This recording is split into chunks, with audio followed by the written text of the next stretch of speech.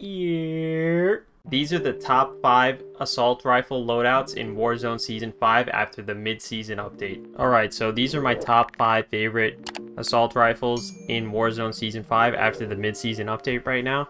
So let's start with number 5, which is kind of a difficult one to use. So if you're not too good at controlling recoil in this game, I suggest you not use this gun. And the gun we're talking about here is the EM2.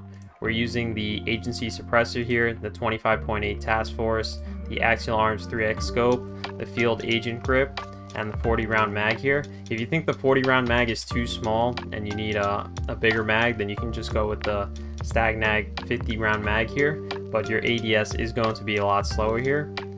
However, this gun does hit extremely hard, but the cons are the mag size, obviously, and that it has a lot of recoil. So if you don't know how to control the recoil on this gun, it's going to be pretty difficult to use. So that's number 5 here, the EM2, 5th favorite assault rifle in the game right now. And now we're going to go on to number 4 here, which is the XM4. This one's been a classic for a long time now. Everyone loves using it. Same build as always, agency suppressor, 13.5 task force, the axial arms 3x scope, field agent grip. And for my mag here, you can go with the 60 round mag if you prefer to have more ammo. If you want more ADS speed, then you can go with the 45 round mag here.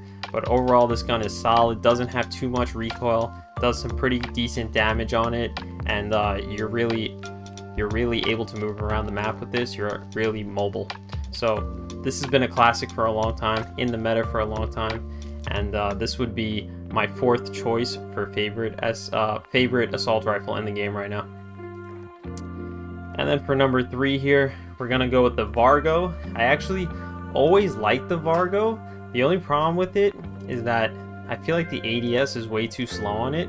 But these are the attachments here. We're using the GRU suppressor, the 18.6 task force, axial arms 3x scope, Spetsnaz grip, and the 60 round drum here. You can use the 45 round if you feel comfortable with having less ammo, but I just use the 60 round mag, and that is probably what makes the ADS extremely slow.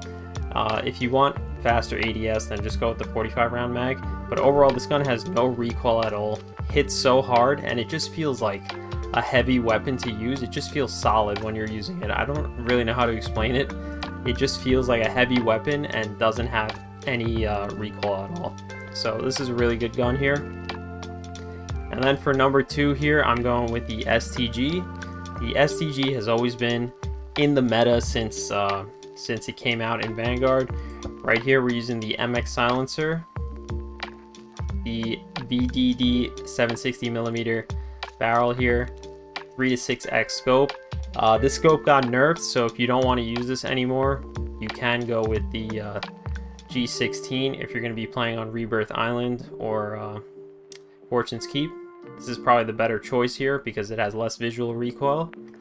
The VDD 34S weighted stock here, M19 hand stop, 50 round drum, lengthen, hatched grip for that recoil control and flinch resistance, sleight of hand, and fully loaded. So like I said, this gun has always been good since Vanguard has come out, and I really enjoy using it right now. It hits hard, doesn't have too much recoil, and it has a really fast reload since we're using sleight of hand. So this is a great choice to use for assault rifles right now, but nothing compares to my favorite assault rifle in the game right now, which is the Cooper carbine here. This gun is extremely broken right now, in my opinion, on Rebirth Island and Fortune's Keep. This gun literally has 0 recoil, and it completely destroys people extremely fast. The fire rate is extremely fast on it. There's no recoil, and it's just an insane assault rifle to use right now. So for the muzzle, we're using the MX silencer, 22-inch Cooper custom, 316 2.5x scope since the 3 to 6x got nerfed. Cooper custom padded here, Carver foregrip for that vertical recoil control, the 60 round drum, lengthen, polymer grip, tight grip, and fully loaded.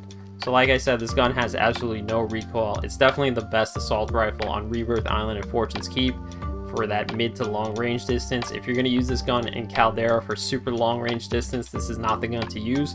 but that mid to long range distance on Fortune's Keep and Rebirth Island, this is the best assault rifle in the game, in my opinion. So yeah, these were all my builds here. Let me know what you think. What's your favorite assault rifle? And what do you think is the best assault rifle in Warzone Season 5 after the mid-season update? Let me know in the comment section below. Thanks for watching this video. I hope you found it helpful. Please subscribe to the YouTube channel. Like, share, subscribe. And don't forget to leave a comment and let me know what you guys think. Thanks for watching. Peace!